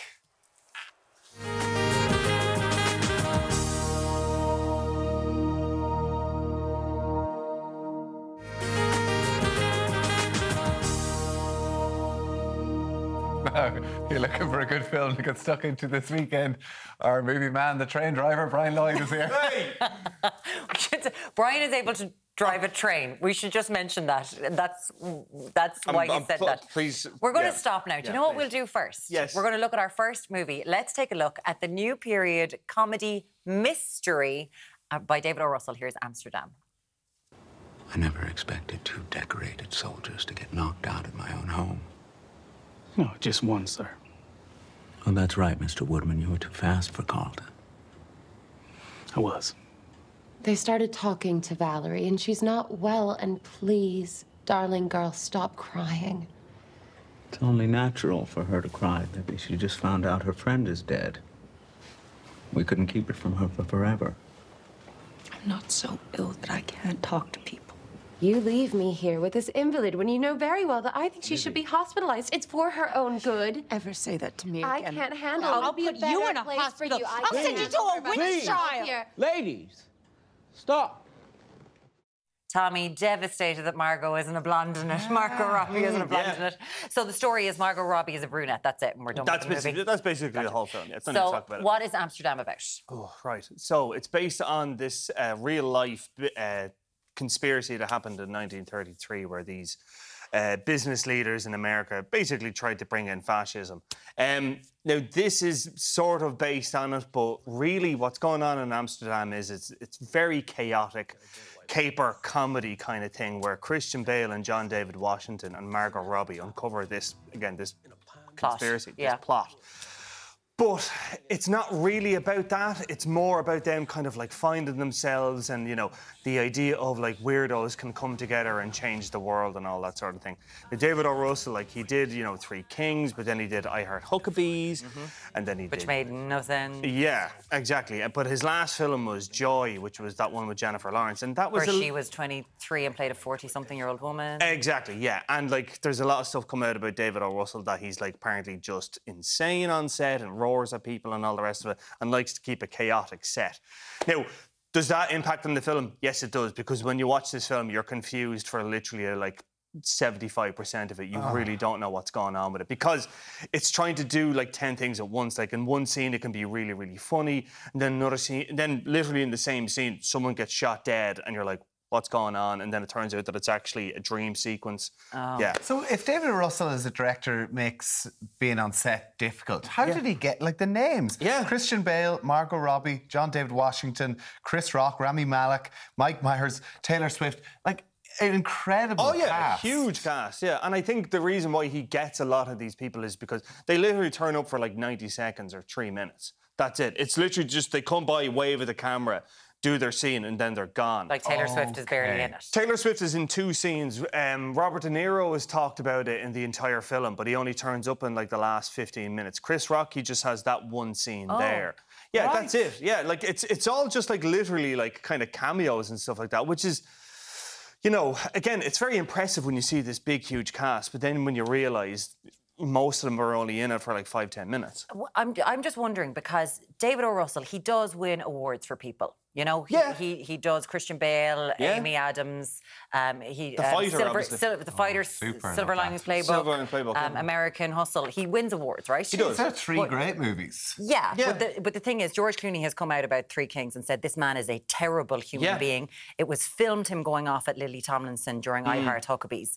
And we do live in a different world where this auteur it doesn't work anymore. And it's now transcending into his films. That, like, do you think people should go to this? I mean, like, I suppose, I don't know if I enjoyed it, to be honest, because like it's so kind of chaotic, like, and it's so all over the place. I mean, yes, that's the thing. The performances are brilliant in it. Christian Bale, obviously brilliant in it. Margot Robbie, she's kind of getting to play with a big cast instead of either leading a cast or being, you know, the kind of love interest or whatever. You get to see a bit more range in it. I think David O. Russell does bring out interesting performances in people, but his films generally tend to be less than the people that are in it. Now do you know what I mean? Have you got a star rating for it? 2 out of 5. OK, but you weren't even too sure. I wasn't even sure about that. It's not great, to be honest. Let's move on to the next one. So Sinead O'Connor's brought out a documentary. Yes, Nothing Compares. Yeah, this is incredible. And I mean, it's one of those... Yeah, no, it really is. And I think when you watch this documentary, I think it's one of those things. Sinead O'Connor deserves a huge apology from everybody, because like you watch some of the interviews that are done in this, and it's not just like Gay Byrne and the Late Late Show, but I'm talking like when she was on like American TV shows and stuff like that, and the questions that she was being asked. And there is this thing now of like a lot of like pop stars from the 90s are having these sort of, I suppose, reappraisals of what they had to go through in that time period. You know, and Sinead O'Connor, I think, is the prime example of this. You know, right up until the SNL incident, like, she was everywhere. So the SNL incident, was that where she tore up the picture of the Pope? Where she tore up the picture of Pope John Paul II. You can tell I'm a Protestant. And it's all weird to me. But yeah, when she tore up a picture of Pope John Paul II, I mean, that was 9 years before the Catholic Church publicly acknowledged that there were child sexual abuse. Because that was her protest. Because that was her protest, and she knew of it herself. She talks about it in the documentary that she was basically placed in like this ward where there was Magdalene women there and left to sleep overnight by a nun to warn her, like, this is what will happen to you if you keep speaking out. I mean... This is a short period of time. Obviously, Sinead O'Connor is someone who's in our bones, I would say, in Ireland. And definitely. People care for her an awful lot. But this is a period of time from her rise to stardom to the Saturday Night Live incident. So it's a very short period of time. 5 years. It is. 87 to 92. Yeah, that's right, And how do they deal with this? Do we get to hear from Sinead in her own words? Oh, absolutely, from people who knew her, from her ex-husband, John Reynolds, does a lot of interviews in it as well. And that's the other thing about it. You can really see that the relationship that they had was really, really special. And they were so young and so in love. And knowing what comes then afterwards, it makes it just all the more kind of heartbreaking and stuff. But yeah, you hear from her, Rosie and Ingle is in it as well, her publicists were in it. So there's a range of people in it, as well as Sinead O'Connor. With her approval? With her approval, and if she hasn't done press for it, obviously. But she obviously doesn't own the rights to Nothing Compares to You. Prince. Yeah. Isn't that so sad? Yeah, and that was like, that's the title of the documentary, But I mean, all the other songs, like Mandinka is in it. Yes, but Prince's sister wouldn't allow them to use Nothing Compares to You, because obviously himself and Sinead fell out. Had a big falling out or whatever. And that, I mean, to be fair, that's only sums it up, doesn't it? Yeah, that she's had like so many kind of battles with, you know, with herself, with the industry, with everything else. What are you going to give that? 4 out of 5. It's really worth a watch. Fantastic. Where can people see that, actually? Nothing Compares. Oh, it's in loads of places. It's getting a big release. It'll be everywhere. Now let's talk about quickly The Lost King. This is a new movie by Stephen Frears. What's it about? Yes, so this is about, do you remember that story a couple of years back where Richard III was discovered in a car park? Yeah, that's it. So it's basically the story of what happened. A woman, Philippa Langley, played by Sally Hawkins, leads this crusade to convince the University of Leicester to dig up this car park. Steve Coogan wrote it with the guy Jeff Pope who did Philomena. So it's kind of re-teaming that team. On the surface, you would think this is kind of going to be along the same lines of Philomena, you know, same cast, same writing director. It's not the same at all. And it's primarily due to the fact that it's about English monarchy, and who really gives a what about English monarchy? But Steve Coogan can kind of bring a bit of light to things, can he not? He does. Like, he can make things light, definitely. Like, but when he writes stuff, like, he generally does kind of get a little bit up his own you-know-what and be a little bit sort of high-handed about it, and that's what he's doing here. I mean, Sally Hawkins is brilliant in it as well, but it's just the whole I'm genuinely into the Plantagenets, so I might actually watch. My really Plantagenets, I can never say it. Really quickly, there is another documentary that is coming out. 2 stars, sorry. Another documentary coming out, Vicky Phelan, So this is the documentary about Vicky Phelan, about the cervical check scandal. Again, very similar to Nothing Compares, and it's about a woman against the Irish kind of system, if you like, you know. But yeah, really harrowing, really kind of inspiring as well, what she went through. The fact that she had to, you know, face her own mortality, but then also face, you know, government like the HSE and all the rest of it, you know, have to speak out publicly against it. So it's really a film of human strength and the idea of what she had to go through while also facing her own mortality. And then 200 other women were in the same boat as well. And she's obviously starring in it as well. She's in the interview. Brian Lloyd from entertainment.ie, thank you very much for joining us. We have lots more on them to come after the short break.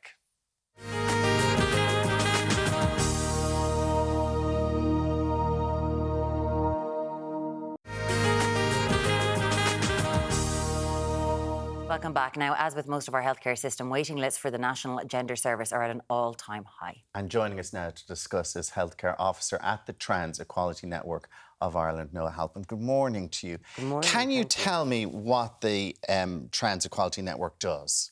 So, the Transgender Equality Network Ireland is, we are the only solely trans organisation in the country. So what we do is we try to advance the rights and equality of all trans people and their families living in Ireland, be that through education, support, advocacy across many sectors, all sectors of Irish society. And trans is something, I suppose, that is a word that has certainly come into our everyday vocabulary, especially in the last few years. For you, when was it something that you were, I suppose the word trans wasn't even known by you when you were small? Of course, like a lot of people don't have the language when they're young children, but my very first realisation that I was not a girl was when I was 3 years old. I remember saying to people in my play school, I'm not a girl, I'm a boy, you know, and of course you don't have the language when you're that age. So it was when I was about 15 years old, I heard the word trans, and I went through kind of my young life saying, there's something wrong with me, there's, you know, I'm not like the other girls. But then I heard the word transgender and on a documentary, and I said, oh God, Were you telling your parents about this? Not at the time. I very much kept it to myself. I was in an all-girls boarding school at the time, which of course is a very difficult environment to try and communicate that to anybody.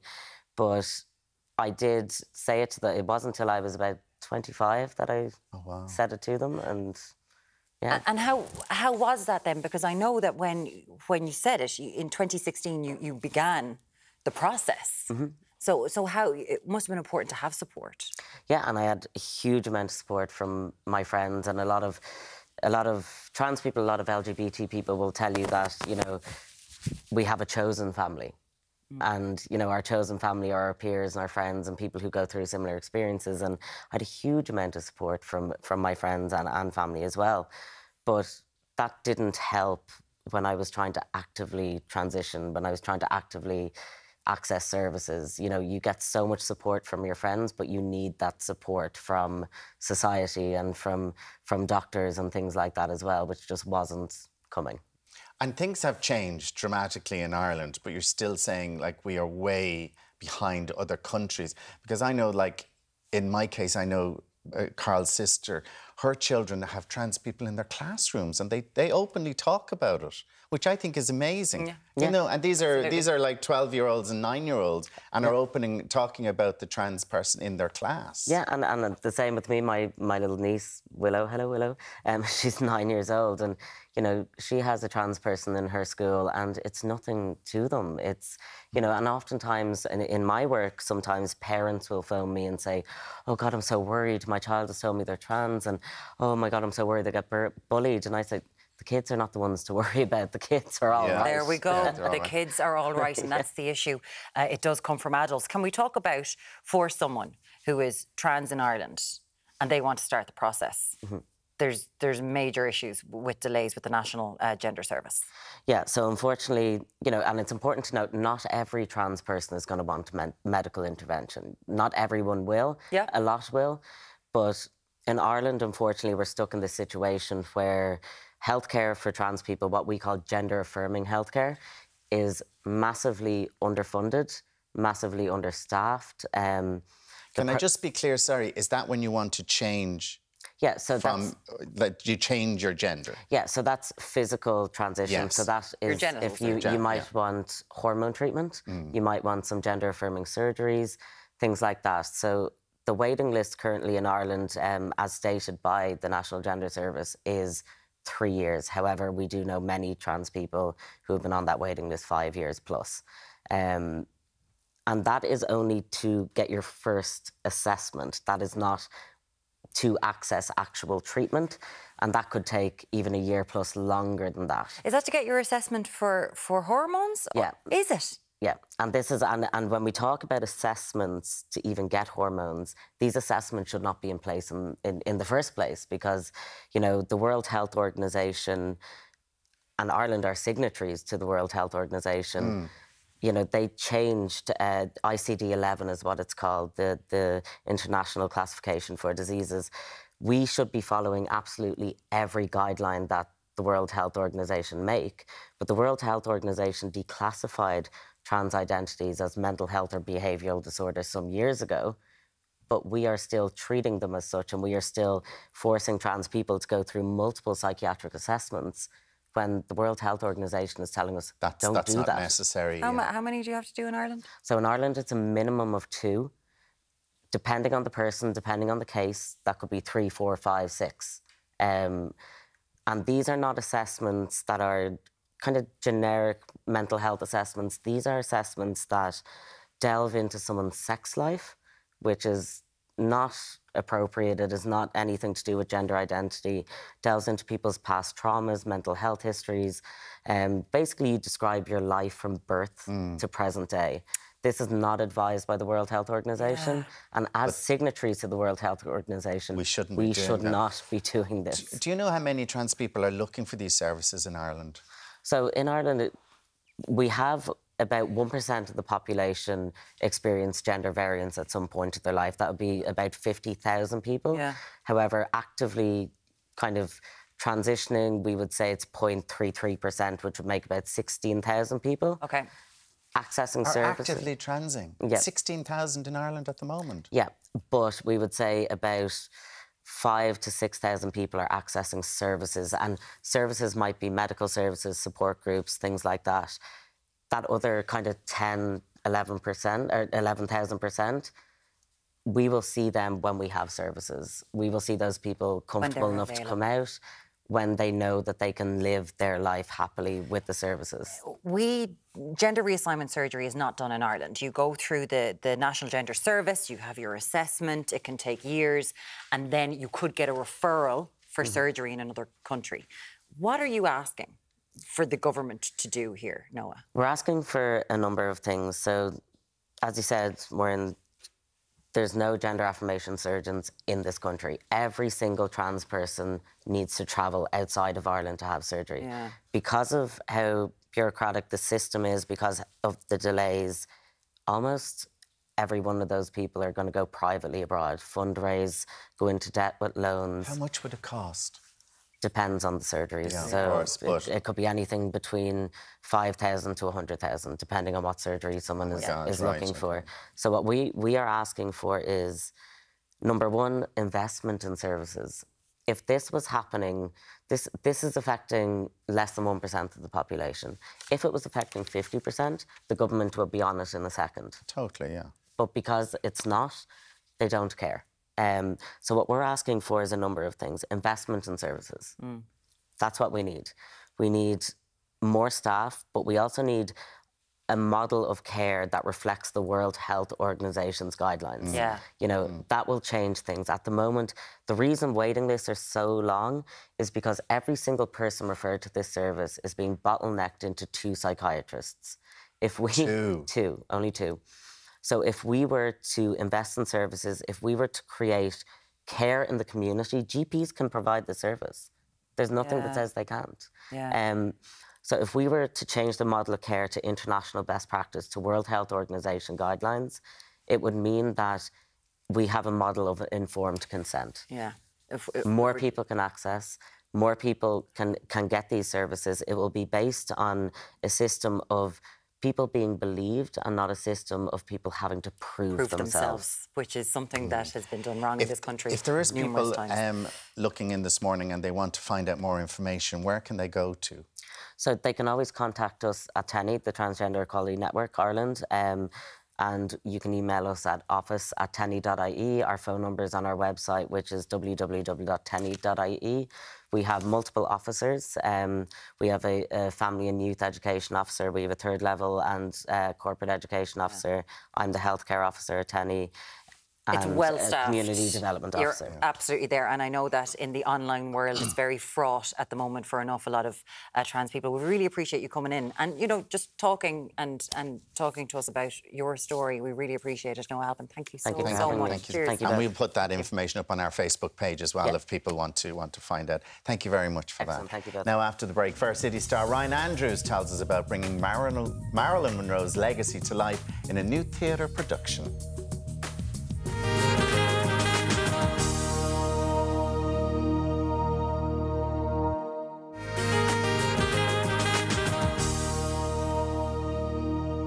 Fair City's Ryan Andrews has been a staple in Carrickstown for more than a decade, but he has many strings to his bow. He does indeed. Ryan Andrews, good morning. Good morning, lovely to have you here. Thanks so much for having me, as always. Listen, we know you're doing your thing on Fair City. We know that you're always in the Olympia Panto. We know that you can dance, that you go... Now, director. Doesn't stop. You're a director now. Yeah. Tell us about your directorial debut. So, directing and producing a brand new dance theatre show. So this is called The Blonde Bombshell, and it's all based around the life of Marilyn Monroe.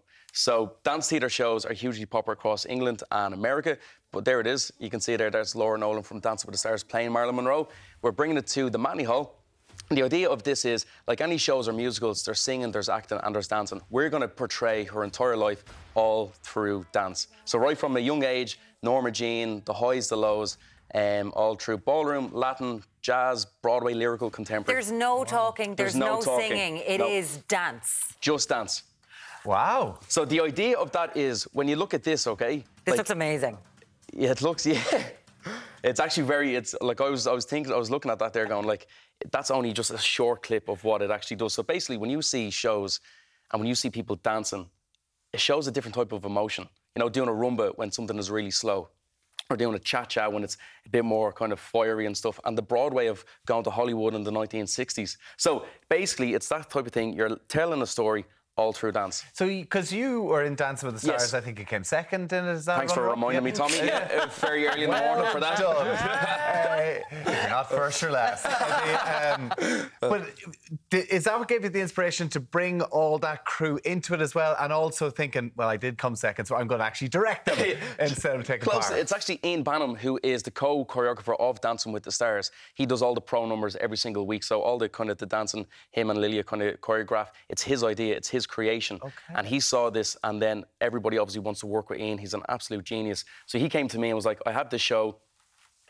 What do you think? Is there lyrics in the songs? Yeah, so it's actually all popular songs from from Sing Sing Sing, from the era from 40s, 50s, 60s, Candle in the Wind. There's all iconic songs that people would know, because that was obviously Elton John wrote that for Norma Jean. So there's all iconic songs. Diamonds from Are a Girl's Best Friend. I Want to Be Loved by You. It's all Marilyn's songs, but also songs from that era. Like, how do you think? Because I know what you say. This isn't an interpretive dance show. This is very stylised, choreographed, proper dances. How do you think an Irish audience is going to take to that? Because we love a musical. Absolutely. And now you're turning it into this is dance, my friends, dance. And I tell you, there's something, because that is obviously starting out a kind of a concern you would have. Like I always think of like my mum and dad, like they need to be told exactly what it is, what they're going to see. So I kind of showed them bits and pieces, and how you link stories, and when you show Marilyn and her vulnerable side, then you hit it in with the white dress, the 7-year itch. It all comes in, and it's actually, you have to have a little bit of your thinking cap on, but it's, we're doing well, like there it is, and we'll be seeing that on the night. Everybody, like you think of Dance with the Stars, like everybody wants to get tickets to go and watch that. Absolutely. Because they love it, and there's the mood and the energy and the wow factor of it. There's obviously Marilyn Monroe, she's in the press in a minute because there's this movie called Blonde. And it hasn't had the best reviews, and it hasn't shown her life as really quite the picture that we expected. So does this kind of bring out the fun, the amazing side that made Marilyn Monroe the iconic person that she is? Tommy, I'll take all that down. You wrote that there. Perfect. That's amazing. But that's exactly what we're trying to do. With Blonde, that was based on a fictional book, and obviously they based the film on this fictional book. So a lot of the stuff and the facts aren't true. They're, you know, and exactly what we're trying to do. We're going to try and show the iconic side of her. What everybody loved was that Marilyn Monroe, and we're going to bring that out. You're doing all this. Are you going back into Fair City again soon as well? Yeah, in the next couple of weeks in the lead up to Christmas. When I talk to you, I get very tired. You do 75 things at once. You're going back in the lead up to Christmas? Yeah, I think there's 4 or 5 weeks spaced out now before Christmas, and then the Olympia Panto at Christmas. We're already getting ready for that. Alan Hughes is here. You're not allowed to mention another panto. Oh, yes, I am. He's behind me. Oh, yes, he is. There are other pantos. And engaged. You're going to be you're going to be getting married next summer as well. Like, how do you get away with doing all this stuff? What do you mean? How'd you get away, Tommy? Well, I mean, no, but I mean, they have a very lovely relationship. But she's obviously very supportive. Yeah, because Michaela's also in. Michaela started with Alan in the Tivoli. The Tivoli, actually, before that, Anthony saw. Oh, God. Yeah, like many years ago. So Michaela is the dance captain. She's also in the Olympia Panto, and we teach our stage skill together. So Michaela's also in the industry as well, so she understands and accepts it all as well. You made me so tired, honestly. The stage school, sounds great. It's at the O'Mahony Hall in the Helix, and that's a big place to fill. Big stage. So the Blonde Bombshell comes to the Helix on the 20th of November. People can find it on thehelix.ie if you want to get tickets. And it's just dance, just watching Marilyn Monroe dance. And I think that's what Tommy said. It's like you're like what Dancing with the Stars on every Sunday night. People would get a front row seat to see the. I get you to write all the blurbs for things now. You're very I love that, Tommy. That's no biggie. You go into copywriting and everything like that. Were you nervous directing it? Not really, no, because it's like with the panto and stuff, you're always hands-on and you always see how things can work, and it's like I'm trying to bring the story out of it as well as the dancing as well. So, no, really loving it and learning a lot. And it's a challenge, isn't it? Challenge. Yeah. That's what you want. You constantly want to evolve and keep challenged and stuff as well. Ryan did come in and he was like, I thought you'd be doing Hell Week to Tommy. And he's like, no, not a chance. I'm starting to think you're talking about getting tickets to Dancing with the Stars. Are you doing Dancing with the Stars? I'm absolutely not doing that either. He's just talking on camera about going to base camp in Everest as well. Yeah. I know. You're very lazy, you are. Thank you, Ryan. No problem at all. Thank you so much, guys. 20th of November. Coming up on Fridays, Ireland AM, I'm a Celeb winner and Kids TV favourite. Giovanna Fletcher. Thank you. She's in the house. And we look at how generations stuck at home have become victims of the country's housing crisis. Plus, lots more, of course. We will see you next Monday, but come join the gang tomorrow. Have a great weekend. See you tomorrow. Bye. Or Monday. Bye.